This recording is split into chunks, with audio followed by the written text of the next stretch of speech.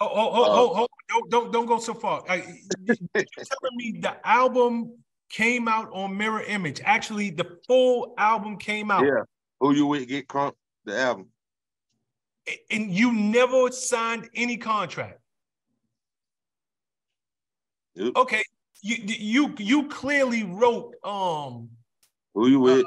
Who You With, Shawty Freak, a little something. Yeah. Crazy thing about Shawty Freak, a little something. Huh? I actually, now that I know a little something, I actually wrote and produced Shawty Freak, a little something. John just did the beat, but I told him how the beat go. So if I'm not mistaken, that's being a producer. Yes. I tell you how the beat go, and you're doing it. You know, and we had I had 3 verses already wrote. So John said, "Now I'm gonna write my own verse." Cool. So I took the first verse off and let him have whatever he gonna do on his.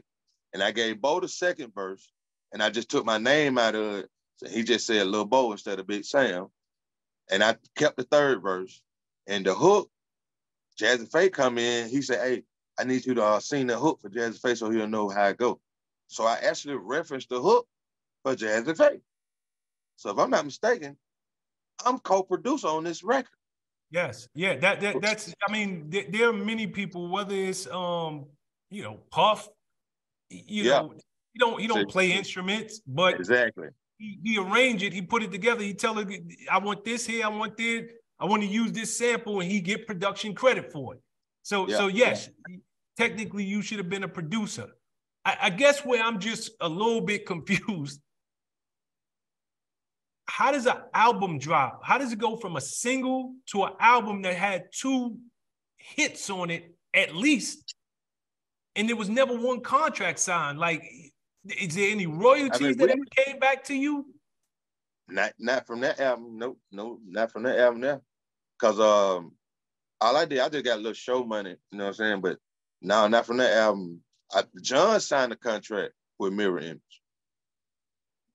We didn't sign a contract with Mirror. John signed a contract with Mirror. Okay, stop there for a second, because I always wondered this as well.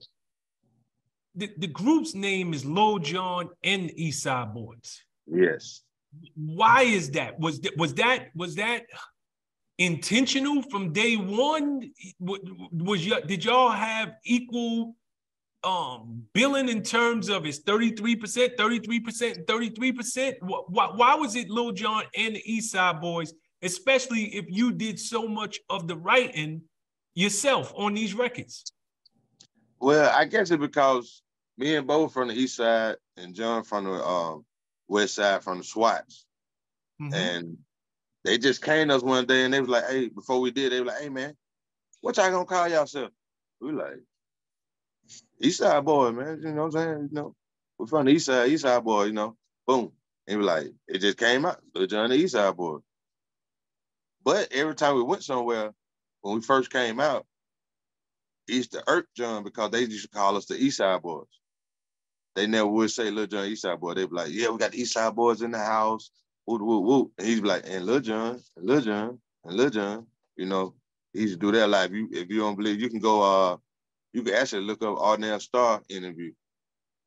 Arnell Starr kept saying that stuff, and he was like, "Hey, and Lil Jon." He'd go, "Oh yeah, and Lil Jon." I'm like, you know, it was just East Side Boys, but we never thought about it like that. You know what I'm saying? I never thought about it as a separation.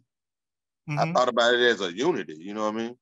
Just thought about it as a unity. It was Lil Jon and we 2 guys that hang together with the East Side Boys. We could have been Lil Jon, Bo, and Sam. What's up, guys? Thanks for sticking with me to the end of the video. Truly appreciate you. If you like anything you heard here today, go ahead and hit that subscribe button. And if you know anybody that can benefit from this message, feel free to share. Peace and love. Make every move a power move, and I'll catch you all on the next video.